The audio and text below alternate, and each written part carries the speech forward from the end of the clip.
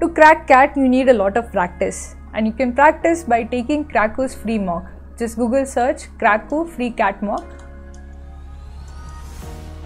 Follow the link to get the free mock. We have put in a free mock with the latest pattern and with detailed solutions.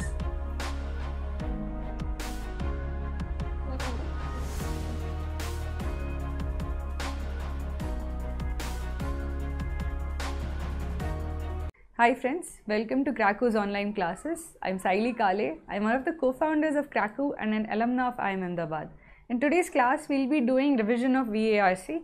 So we have covered the three basic topics that are often asked in CAT in detail. So we have covered RC, approach to RC, how to solve specific questions on RCs, how to identify the central idea, primary purpose, everything we have deep dived into it. So we'll take a revise what steps we have to take when it comes to RC again in this video. Secondly, we'll take a look at the approach to PJs and to para summaries. So let's get started. So the focus here would be that you should have a step-by-step list of things that you should do when you are tackling RC, PJs, OCs and para summaries. So that's what we are trying to do. This is your list of things to do when you see an RC. So let's get started. So we'll begin with RCs because they are the most important part of verbal. So the first thing that you should do is what should be your approach to RC. So the thing that we have said through many of our videos on RC, the first thing that you do when you read through the RC is for each paragraph you are reading, write down a one-line main point of the paragraph.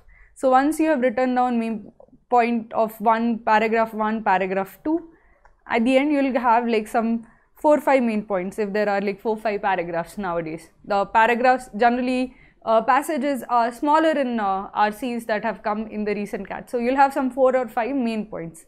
Your second step should be identifying the overall main point of the passage. It will basically be the point the author is trying to make throughout the passage. So essentially all of these sub-main points will be related to the main point of the passage. It will be essentially supporting or furthering the main point of the passage. If you see that any sub-main point is unrelated to the overall main point, then you have gotten the overall main point wrong. It will not happen that the author will divert into something which is completely irrelevant in the passage. Everything that the author puts in the passage would be there to drive a particular point forward. So your point, this should be that you identify the main points, then you identify the overall main point or the central idea of the passage. Once you have identified the central idea of the passage, identify its purpose and the tone of the passage. So what is the primary purpose of the passage? The primary purpose of the passage is to drive home the main point of the passage. So if the main point of the passage is that something is good for you, then the primary purpose of the passage is to convince the reader that something is good for you. If the main point of the passage is to describe something or is to explain something in detail, then the primary purpose of the passage is to inform the reader. So essentially primary purpose of the passage is like the verb or the action that the author is trying to do to drive home the main point of the passage. If the main point is a conclusion or is essentially a thing that the author wants the reader to do, like vote in a certain way or anything of that sort, then the purpose would be to convince the reader of the main point. It need not be always of this format. The author might be just narrating an incident. They might just be informing or explaining something, correcting a misconception. All of these are valid purposes. The main point would be, if you are like correcting a misconception, the main point would be, yeah, this idea is actually wrong. This is how it should be. So that is essentially the primary purpose is very closely related to the main point, but it is not the same as the main point. It's the purpose of the passage would be to deliver the main point essentially. So once you have identified this main point of each paragraph, the main point of the overall passage, then you get to the we find the main purpose, and then lastly the tone of the passage. So the tone of the passage is, firstly you have to identify whether the tone is objective or subjective. So here basically he is trying to, you have to basically understand whether the author is seeing things in an analytical balanced manner, whether he is seeing both pros and cons, or is he like pushing only one point of view. At times the author will not actually give 2 points or 2 sides of the coin. They will give only one case, because that's what they are convinced about. So in that case, in case only one side is presented, then the tone is subjective. If both sides are presented, if there's a balanced view, then the tone is objective. After that, you have, irrespective of whether it's objective or subjective, you can split it up as positive, negative and neutral.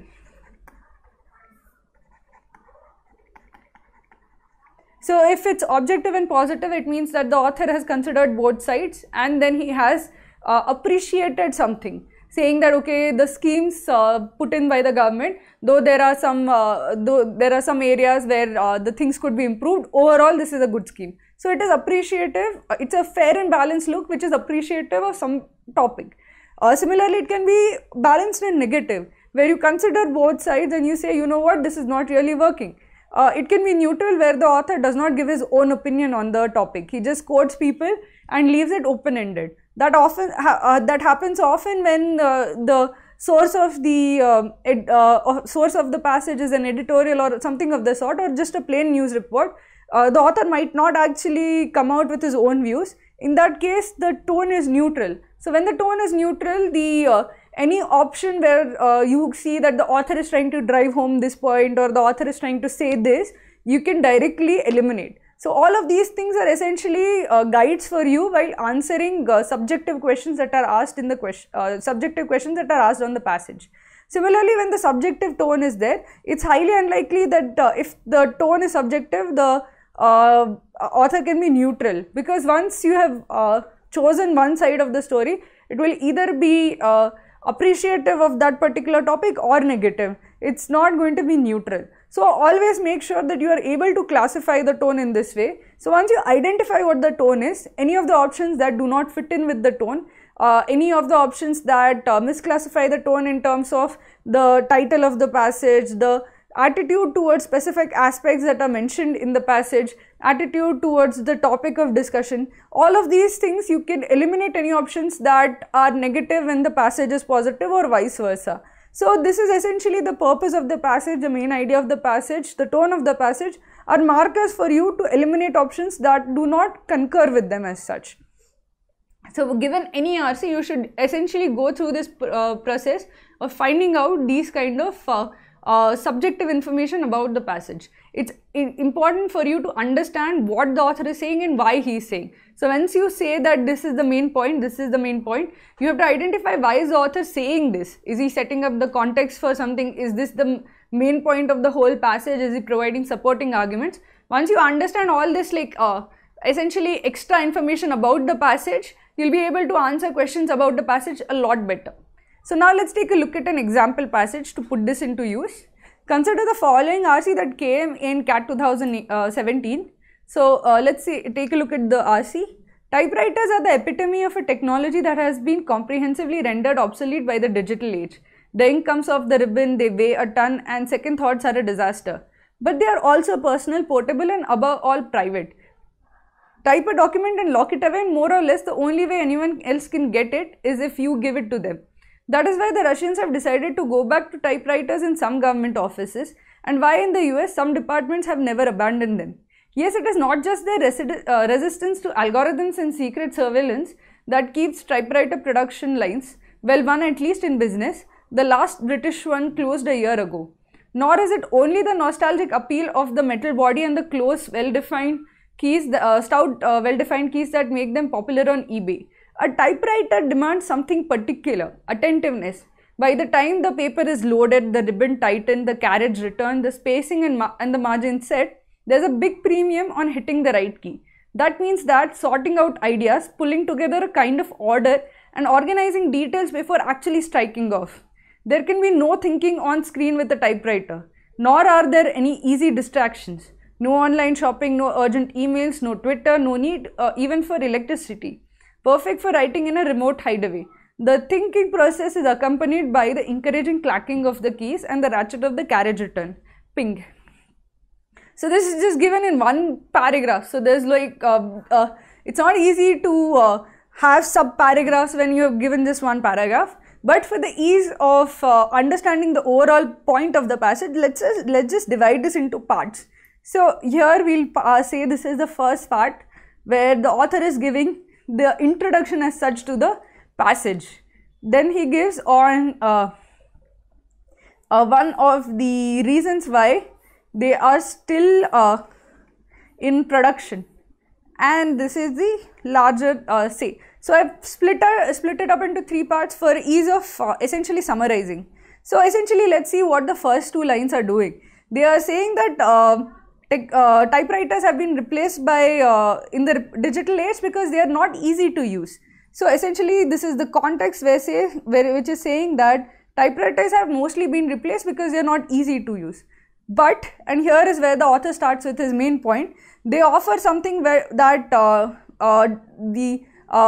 computers cannot. They are private, which is why some US and Russian departments continue to go to them. So this is the main point. Essentially, they have some advantages. Here by they I mean typewriters. And the first advantage that the author talks about is that they are private. Any document you write on a typewriter is more private than one written on a computer. Then he goes on to make a list of other advantages of typewriters. They require you to be attentive. They require you to actually think through the process before starting to type, and you are not distracted as you are in while using a computer. So essentially, if you see the points that are the main points, is the first main point is that typewriters have mostly been replaced. The second main point is, however, they continue to be used in some cases because they offer some advantages over the computer. Firstly being that the documents made on it are private. Then the author says that it requires attentiveness from the author. It also prevents distractions. So essentially in the remaining 2 paragraphs, the author is essentially giving the advantages of using a typewriter over a computer. So this is what he is trying to say. So the overall main point you can say is that some people will continue, people prefer to use typewriters because they offer some advantages over computers. Some advantages such as they are private documents, they are a private form of documenting, they require attentiveness of the author, and they are prevent distraction of the author while he is working at things. So this is what he is trying to say through the passage. So let's take a look at the first question which came. So the question is, which one of the following best describes what the passage is trying to do? So this is essentially asking you for the primary purpose of the passage. So now that we understood the main point of each part of the passage and the main point overall, what would you say is the primary purpose of the passage? So the main point is that the author is saying that though typewriters have mostly been replaced, they offer some advantages over computers, which is why some people continue to use them. So the primary purpose of the passage would be to inform the user that the typewriter continues to be used for certain reasons where it is actually giving some benefits over computers. So basically it's like mostly kind of describing or informing the user rather than arguing for the user, arguing a case for the user. He's not trying to convince, he's just trying to inform in the passage as such. So let's take a look at what would you say would be the tone of the passage. The tone of the passage is not objective because he is not exactly, he's arguing for one particular point only. He's arguing that he's putting forward one particular point only. It's a short paragraph. So he's basically saying that, look, there are some reasons why typewriters can still be used. It's in general positive towards typewriters. So the tone is positive and slightly subjective. It's not a very objective tone as such. So let's take a look at what the primary purpose of the passage is. Now that we identified the primary purpose, let's see the options. It describes why people continue to use typewriters even in the digital age.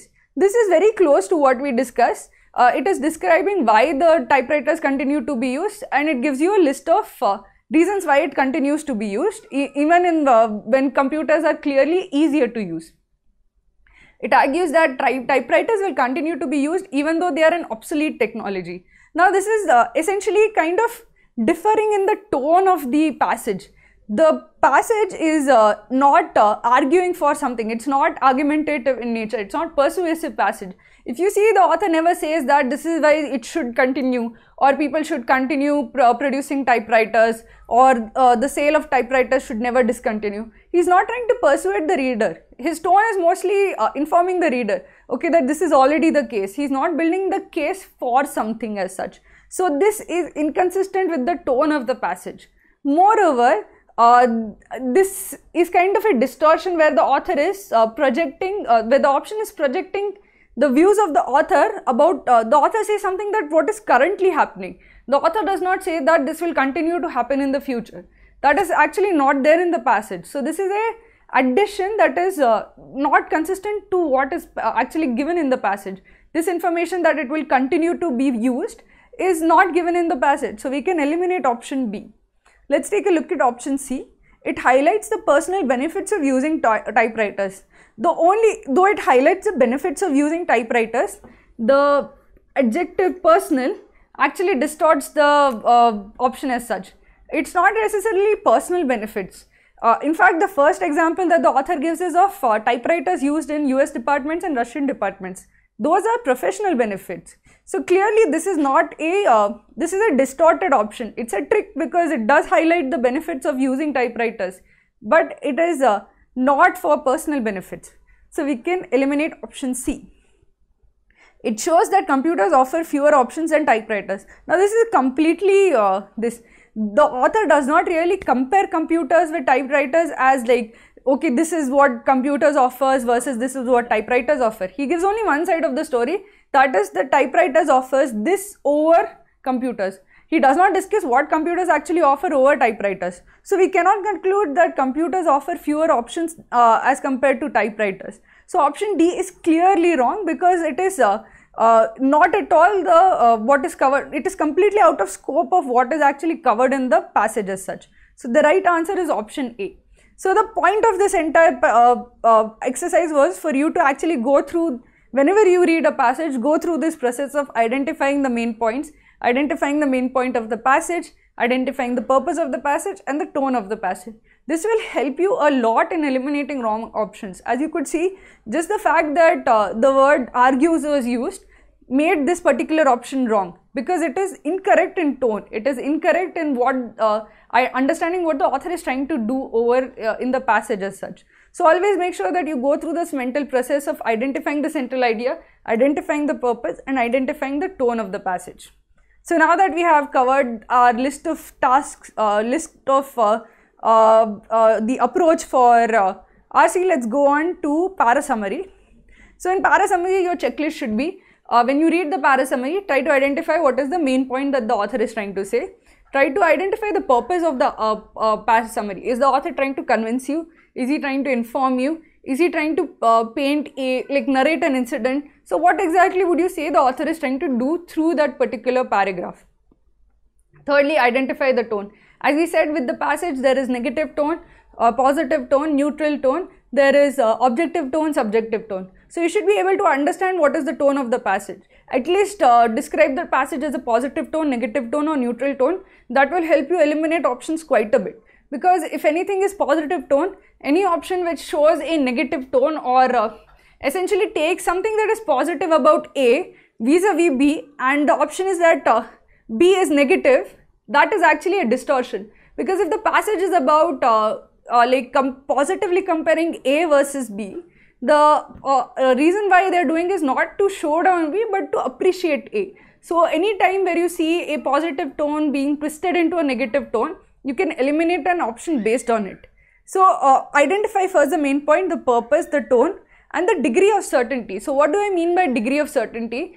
Identify all those points where they say this should be the case or mostly leads to this or in majority of cases. So whenever you see mostly, majority of cases, the degree of certainty is like more than half but less than 1. So in terms of probability, it means it is likely to occur but not necessarily will occur. So when you have that kind of degree of certainty in the actual paragraph, make sure that that degree of certainty is carried through in the option. So whatever happens in the passage, that should be accurately reflected in the option. So if in the passage it is this is likely to happen, is changed to this will happen, then that option is incorrect. So it should, first thing you do is identify the main point, identify what the author is trying to do this with the paragraph, identify the tone and identify key areas of degrees of certainties. They will help you eliminate close options as such. Once you have identified all of that, just go to the options. First is remove anything that misses the main point. So anything that is too bogged down by like other irrelevant details as such, you can eliminate that. Your main point should be there in the option as such. Thirdly, remove anything that distorts the tone of the passage. If the tone of the paragraph is positive, the tone of the option should also be positive. If the tone is negative, the tone of the option should also be negative. If the tone is neutral, the tone of the option should also be neutral. Lastly, it changes the degree of certainty. As I said, if the author is not sure, just thinks this is likely to happen, if the option then goes on to say, okay, this will definitely happen, there's a change or a shift in degree of certainty, and you should eliminate that option based on that. Any other distortion that is introduced, the very common distortions that are introduced are like fake causality pairs. Like if the author says that this happened and this happened, any option which says that if A happened and B happened, any option that says that B happened because of A happened, then you have to be very careful. Anything that introduces a causality in the option, you have to make sure that that causality is even present in the actual paragraph. There are many such distortions that are intentionally introduced in the options, and you should be very careful with those kind of distortions.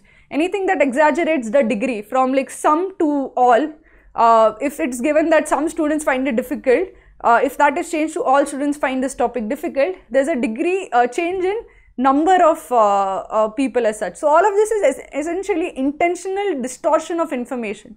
So whenever you see anything which is like changes the degree of certainty, changes the tone, changes the number of something, changes the introduces a fake cause-effect relationship, anything of that sort, you can eliminate the option because of the distortion introduced. So these are the things that should go through your mind while reading a para summary. So let's employ this with the help of an example. Consider the following para summary. The modern economy is so complex that people can no longer perceive the true forces that shape their lives. In this vacuum, the media portrays bad things as desirable and freedom as slavery. It's profitable to do so. After all, who wants to hear bad news all the time?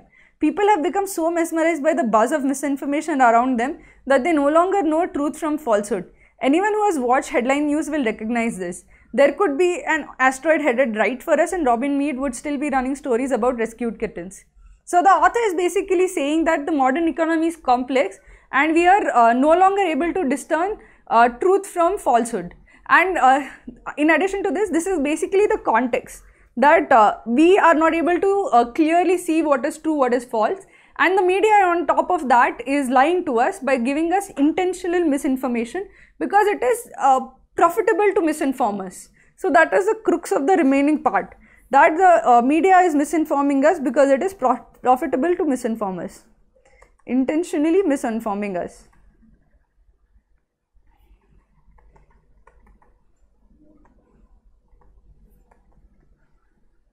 So these are the two parts of that the media is intentionally misinforming us because it is profitable to misinform us, and because of the complexity of the economy, we are not able to identify what is true, what is false anymore.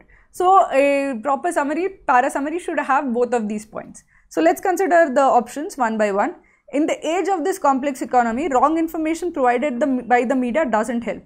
Now here the first option misses quite a few points. The first thing it misses is that the media is intentionally misinforming. This seems wrong information provided could also be accidental wrong information. So it's kind of missing the very important point that it is intentionally misinforming us. Secondly, it is also missing the point that it is profitable for them to misinform us. Therefore, option 1 misses too many of the crucial points of the para summary as such. So let's take a look at the second one. To maximize its profit, media portrays things in the wrong manner, as a result of which people find it hard to recognize truth from the falsehood. So this is covering both the points that we discussed. So this is a potential yes. This is covering the fact that media is intentionally misinforming us because it is profitable to do so, and the fact that we are not able to judge the truth from falsehood because it's a complex, the modern economy is a complex one. Now let's take a look at the third option. the buzz of misinformation created by the irresponsible media makes it tough to perceive the true forces that shape our lives. So here it is missing the fact that it is doing so for profits. It's also kind of distorting what is given in the passage. What the buzz of misinformation is doing is that we are not able to understand what truth, we are not able to differentiate true from false essentially. It's not making it tough for us to perceive the true forces that shape our life. The buzz of misinformation is essentially making us unclear about what is the truth, what is false. So this is firstly distorted. Secondly, it is missing the point of the fact that there is intentional misinformation for profits. Let's take a look at the fourth option. The economy is so complex that media couldn't portray it in the correct manner, resulting in confusion among the people. Now this is completely taking away the blame from the media. The author is clearly blaming the media, saying that they are doing this for profits, and here it is acting the fourth option is stating it as if the media is in a hapless situation as such. So it is clearly incorrect. This is the author is very clearly negative towards the media, and the fourth option is neutral towards the media. So we can actually eliminate fourth option. So the right answer is option 2. The tone towards the media is very negative. The purpose of the passage is to make convince the reader that the media is intentionally misinforming it, and the point is that the media is intentionally misinforming you for profits. So this is the main point of the passage, the primary purpose of the passage, the tone of the passage. The degree of certainty is that the author does not express any kind of uncertainty about it. He doesn't say maybe this is the reason why they are doing it. He just says upfront it is profitable to do so, that's why they are doing it. So he's fairly certain about what he's saying. So all of these things are essentially guides for you to eliminate options where you feel that this doesn't go right with some part of what I have deduced from the paragraph as such. So now that you understood this part, let's go on to Para-Jumbles. So let's go through the process for Para-Jumbles also. So as we have discussed earlier, with Para-Jumbles, as with every question nowadays in verbal, you have to identify the main point. If you don't read a paragraph and understand what is the main point, it's going to be very difficult for you to actually solve questions in verbal. So here, because the sentences are jumbled, it's difficult to understand the main point of the passage, but main point of the paragraph. But in general, once you read the sentences, you can understand what is the topic of discussion and what the author is saying about it. So even if you don't know what is the conclusion, whether this conclusion is at the start or at the end, you can understand what the author is trying to actually say through the paragraph. So the first this is to identify what is the author trying to say, what is the main point of the paragraph. Then you try to identify what is the role played by each sentence as such. Is this providing a context for the main point? Is this a supporting argument? Is this supporting something else that is mentioned in the paragraph? Is this line supporting some other line as such? So you have to identify the role played by each of the lines. Then try to construct the chain of thought. So generally what we do in paragraphs is, Para-Jumbles is we try to use tools directly out of directly go after tools such as pronouns, what should be the opening sentence, try to figure out transition words. But ideally this should be done after you understand what is the main point and what could be the chain of thought, because the main point and chain of thought are far more, they kind of provide you the foundation for you to work on. If you don't understand the paragraph, it's very difficult for you to deduce from the transition words what the author is trying to say as such. Secondly, transition words can be tricky. There can be more than one way a transition word can work. So if you say however, this is not the case. That however can rebut more than one point. Now which point it rebuts you will understand only if you understand the overall point of the paragraph as such. If you understand the overall point of the paragraph, what could possibly be the flow of such a paragraph, once you have some kind of a skeleton in mind, then you can put things properly in place with using these tools such as pronouns, transition words, all of these things. So first begin by identifying the main point and the chain of thought. So by chain of thought, what I mean is that whenever you have like a persuasive paragraph, you'll have a context, you will have main point, and you will have details. These two can be mixed up, but what you won't have is you won't have details at the start. So this is generally how somebody would go around making a point, right? You would start by saying, okay, this is what happened before. This is what I'm trying to say. This, before you actually make your point, you try to put it in some context, saying that women's safety is not, women's safety should be taken more seriously. You'd put it in the context that there has been an increase in crimes against women in the recent few months. So you give the context, you make your point, and then you'd give supporting arguments. That's a logical way for you to construct a paragraph. Whenever you're given a paragraph, there are only limited logical ways in which you can actually construct a paragraph while making a coherent point as such.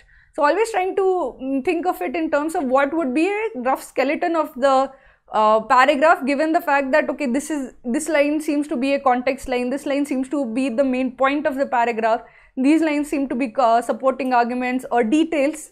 So based on this information, you can kind of figure where they should be. Now your exact ordering might be different, but if you have an idea about where particular line should be, whether they should be at the start of the paragraph, at the end of the paragraph, then you can greatly reduce the number of permutations that are possible, and then you can check using other tools that are there, such as you can then identify what is the topic of discussion. So any line that introduces the topic of discussion would be the opening sentence. Then you can identify, okay, if this is the opening sentence, what flows best from it. So you can then go on and construct it based on the skeleton that you've already made. Go through the classroom on Para-Jumbles and go through our videos on using transition words. They are extremely useful tools while solving Para-Jumbles, and there's a lot of detail that you need to remember while using transition words. What is a positive transition word? What's like a supporting transition word? What's a conclusive transition word? All of these things will help you understand, okay, this is what is happening in the paragraph as such. Then there are other tools that you can use, such as like enumeration, timeline, pronouns. So go through those videos. These are essentially tools for you to use. So once you have this chain of thought, you can then employ your tools to fine tune the actual ordering of sentences. So if you have if you have that, okay, this should be in the first half of the paragraph, this should be in the second half of the paragraph, then you can go on to the tools and place them properly in place as such. So now that you have understood this, let's take a look at an example. Consider the following Para-Jumble.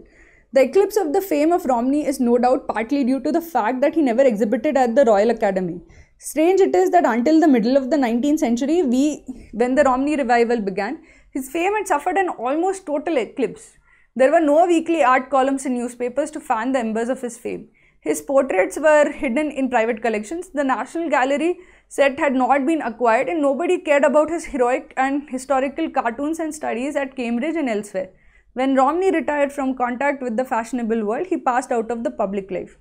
So let's see what is the main point of the passage. The main point that the paragraph is trying to say is that Romney, because he was not in regular contact with public life, he kind of passed out of public life, and he was not essentially famous as such.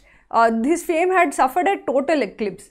So what line of this introduces the topic of discussion? The topic of discussion is not the painter Romney. In fact, it is the fact that his fame had suffered a total eclipse. Then the author goes on to explain why this happened. So this line that actually broaches this topic of discussion would be the one which is essentially providing the main point as such. So if you see, this would be the main point, that when the Romney revival began, his fame had suffered a main total eclipse. Now he supports this argument that his fame had suffered a total eclipse from the fact that nobody cared about him as such. So together, this is the main point, this is the supporting argument. Let's see what the remaining do. The eclipse is no doubt partly due to the fact. Now this is giving reasons why it has actually suffered a total eclipse. His fame has suffered a total eclipse. The eclipse of the fame, now it's like giving a reason for this. So it should come after this. This 1, 5 and 3 together give a reason why his fame essentially eclipsed. One of the reasons is that he didn't exhibit at the Royal Academy. The other reason is that there were no weekly art columns for him. And the third reason is that he retired from the fashionable world, he passed out of public life. So essentially 1, 3 and 5 are giving reasons why his fame eclipsed. So they are supporting arguments as such. They are details of why he kind of went away from public memory. So essentially any supporting details should be at the end of the paragraph. The main point context should be at the start of the paragraph. So here the main point is 2. So 2 and 4, which make the main point of the paragraph and give like the first supporting argument which describe that his fame was over, should be at the start of the paragraph. Now we have 1, 3 and 5 at the end of the paragraph. Now let's try to figure out how you should actually organize this. Now you have 1, 3 and 5. You have, if you see, the 1 starts by trying to explain what happened. So 1 is actually a bridge between the fact that his fame, there was a total eclipse of fame, and 3 and 5 which explain why that happened. So 1 acts as a bridge between these 2 points. So 1 should come here. Now you have 5, 3 or 3, 5. Now between these 2, let's try to see what makes more sense. If you see 3 is actually describing what 5 is saying. 5 says that he passed out of public life, and 3 is describing what it actually means. What does it mean to pass out of public life? What it means to pass out of public life means that you were no longer being talked about in the way you're no longer being discussed in weekly art columns as such. So 3 is essentially supporting 5 in a way. It's adding content to the point being made in 5. So 5, 3 makes a lot more sense than 3, 5. Therefore, the right order of words should be 2, 4, 1, 5, 3. As you could see, there were no transition words for us to go by. Still, we could answer this question just on the basis of flow of thought as such. So now that you know how to use these tools, let's also take a look at OOCs. OOCs use the same tools. In addition to that, you have to remember some additional points. The one thing that you have to remember is that how to spot the odd one out. You still have to form the paragraph as you would usually form the paragraph in PJs.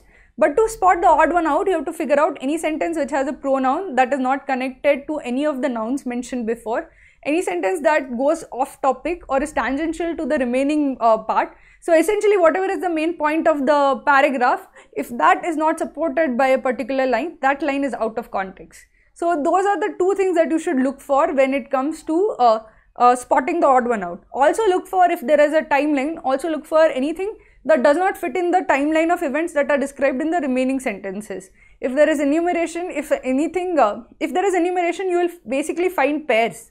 And once pairs are formed, any sentence that is not part of a pair would be the odd one out. So these are all the tools that are there in addition to PJ tools that you can use to understand what is the odd one out in OOCs. So let's take a look at a OOC question. In the northern shore turns and twists around the 4 peninsulas. Beyond Greece is Asia Minor, the part of Asia which lies between the Mediterranean Sea and the Black Sea. In ancient times, the most important peoples lived along the shores of the Mediterranean. 4th, the most heroic deeds of the Greeks took place in a great war between the Greek cities and the kingdom of Persia about 500 years before Christ. 5. The first is Spain, which separates the Mediterranean Sea from the Atlantic Ocean. The second, shaped like a boot, is Italy, and the third, the end of which looks like a mulberry leaf, is Greece. Now this is a very interesting sentence here, which is sentence 5, which is the biggest hint that you can get because it has enumeration. Enumeration is like my favorite tool because it makes everything very simple. If you have enumeration, then you can easily understand what the preceding sentence should be and the succeeding sentence should be. So here it is describing 3 things. Now where you have to find some place where it's kind of introducing 3 things or more. So you see that line in sentence 1. The northern shore turns and twists around 4 peninsulas, and 3 of them are mentioned in 5. Now we have to find another line which mentions a possible 4th peninsula, which is in sentence 2. So if you see 1, 5 and 2 together describe 4 peninsulas. 1 introduces the topic of 4 peninsulas, 5 enumerates 3 of these 4 peninsulas, and 2 gives you the 4th peninsula as such, which is the beyond Greece is Asia Minor. So Asia Minor is the 4th peninsula. So 1, 5, 2 is clearly linked together. So we can eliminate all of these lines as out of context. So it's between 3 and 4. Now in between 3 and 4, the fact is that 1, 5, 2 together describe the 4 peninsulas of the northern shore of the Mediterranean. So as such, if any anything that does not describe the Mediterranean shore would be irrelevant to the remaining part of the paragraph. So between 3 and 4, 3 talks about the shores of the Mediterranean. So 3 is obviously in line with the rest of the paragraph. So 3 would be a better introductory sentence about what is being described in 152 than 4. 4 is talking about heroic deeds, which is completely unrelated to the geography being described in 1, 5 and 2. 3 is introducing people and in turn shores of Mediterranean, which is like geography of Mediterranean. So that would be a good context builder for 152, which is describing the geography of the Mediterranean, the 4 peninsulas of the northern shore of Mediterranean. So this is like from using those basic concepts, we could identify that 4th is the odd one out. So basically what we want to do is that once you see the PJ, think of what is the main point of the paragraph, what is the role being played by each sentence, identify the chain of thought, have like a rough skeleton in your mind. Once you have the rough skeleton in your mind, take out the tools from your toolkit, which is like enumeration, pronouns, timelines. There are so many things that you could do, transition words being a huge part of it. So all of these have been covered in detail in individual classrooms. Here you just need to remember how you should actually go about it. You should have this clear technique in mind that this is where I start, this is what I do next, this is what I do next. Once you do these things enough number of times, then you can do this automatically without explicitly thinking about what is the main point of the paragraph, what is the main point of the passage. If you have enough practice of using this technique, then it becomes second nature to you. So this is how you should actually go about solving questions in VARC. I would urge you to please check out, answer the questions that are given in the classroom session. Those are very good practice questions. Please also see all the related videos that are given in the description box. Please make sure that you are putting in enough time for practicing questions now. With less than 30 days left for CAT, it's very, very important for you to start practicing. The time for revision and practice has begun. So make sure that you put in a lot of effort in actually not just learning, but actually practicing what you are learning. So thank you for tuning in.